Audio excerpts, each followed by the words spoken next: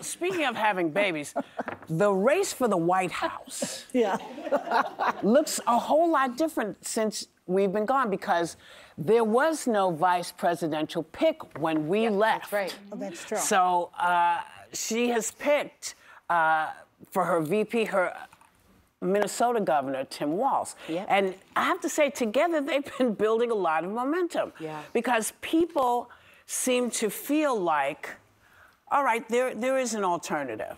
There's a big alternative here. And so I'll throw this out. Has this changed the direction Oh my gosh.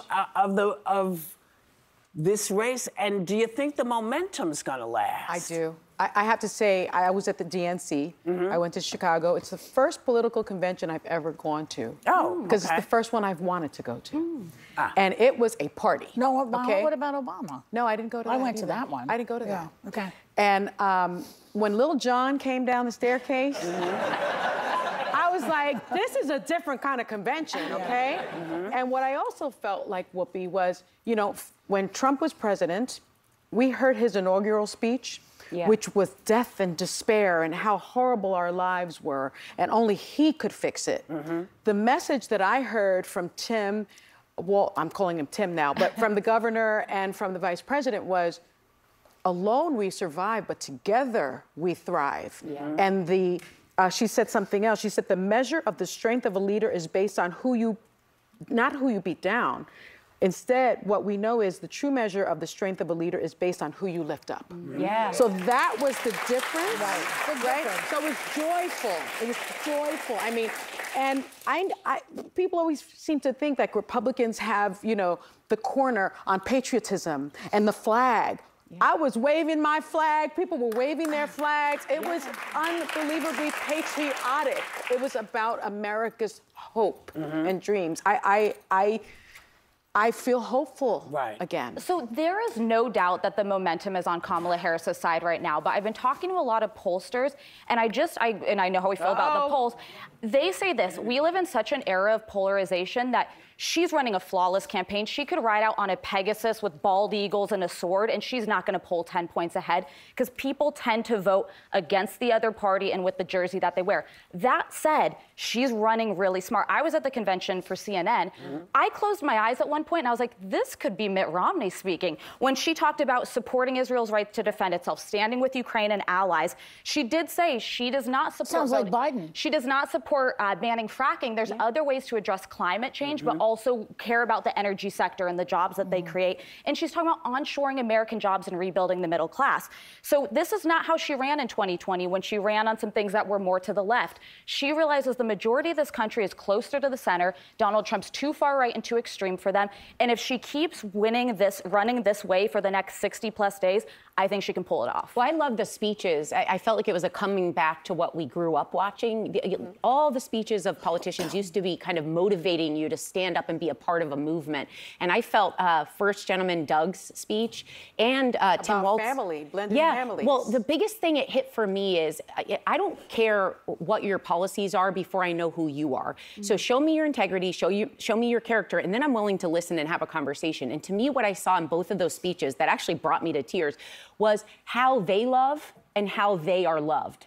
And to see this normalcy of family that's actually presented in a very modern way. Blended families, blended faith, a divorce, and yet a thank you to his ex-wife. Like a beautiful way of showing how you can handle life and how it's going to be dealt to all of us. But it was so warm. So at that point, I thought, now we can talk about policy. And they did that too. Yes, they did. Which I loved. It was not about attacking. It wasn't about going after someone on the other side because there was nothing to talk about. Calling. No, each day had themes. They honored different things. Like it was so perfectly rolled out that I don't know how anyone watched any part of it and wasn't like, you got me. Like this is so exciting. Can I mention one thing? Oh, sorry, you go ahead. I went to an event with Tim Walz out in Long Island this summer.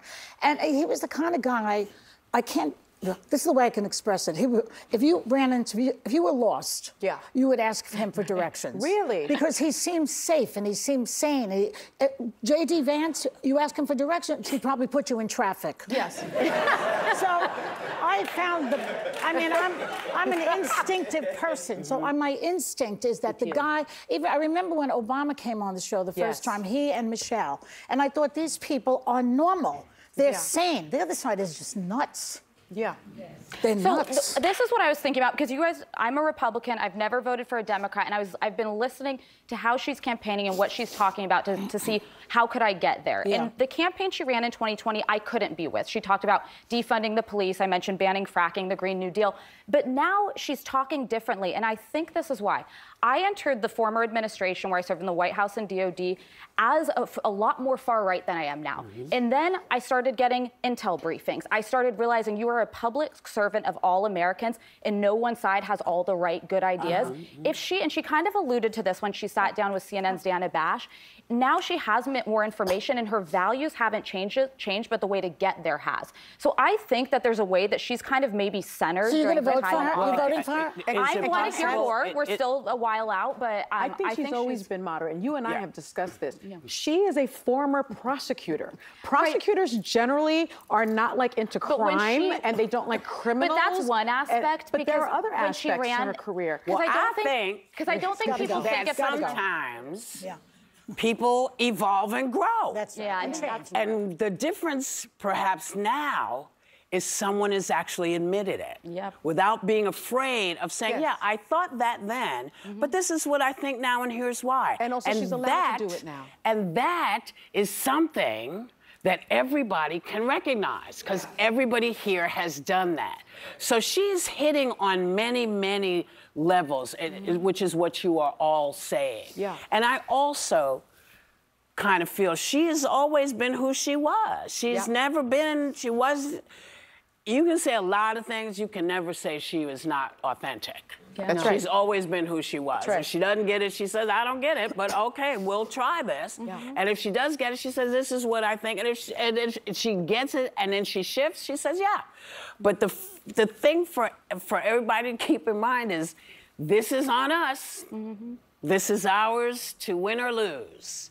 What you want to see as American is in your hands. And you got to help people get to where they need to go because one of the things that they are letting us know is that when you vote, if someone marks that ballot after you voted, it does not count.